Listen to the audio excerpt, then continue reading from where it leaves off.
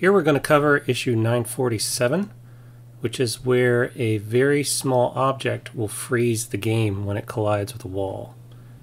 And there's a very good little demonstration here, video, kind of shows what happens. Now even though this is very large, it actually has a very small internal size. So you'll see that it kind of soft locked here, which is great because what this means is that we can run it through the debugger and we can see exactly where it's freezing up. And it looks like we can use a button to spawn a really big tree and another one to spawn a really tiny one. So let's go ahead and duplicate what they did in the video here. So we'll spawn one of these. Oh, there we go. We froze up.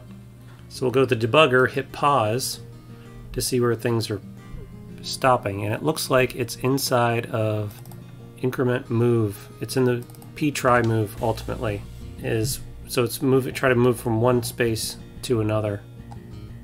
And so the game only does this when you hit a wall. So that tells me it probably has something to do with sliding along walls. And so we're going to go, we notice here in the call stack that before p try move, p slide move is called. And here we have this loop that executes over and over again until this TMX move or the TMY move is 0. So let's just put a break here and watch this as we step through it. Both TMX move and TMY move are not moving. They're staying the same. Well, why is that?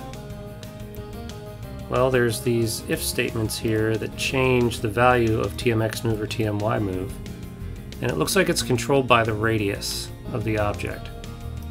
And look at radius here. Oh, radius is 0. So what's happening is that as it slides along the wall, it can't do that, and it gets stuck in this endless loop because TMX move and TMY move, their values never change because the radius is 0.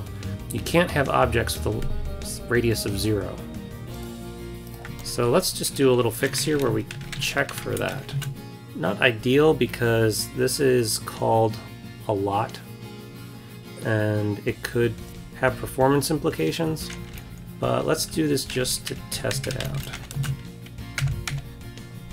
So what we did here is we put a lower limit on the radius to a value of 8. Now this is not 8 pixels or 8 units in the game. This is really 8 divided by 65536. Very, very, very tiny. But I chose 8 because I didn't want to take it too close to 1 in case there's some other math operations that occur on this number. We don't want to end up finding ourselves at 0 where we don't want to be at 0. All we got to do is a mass replace of everything else.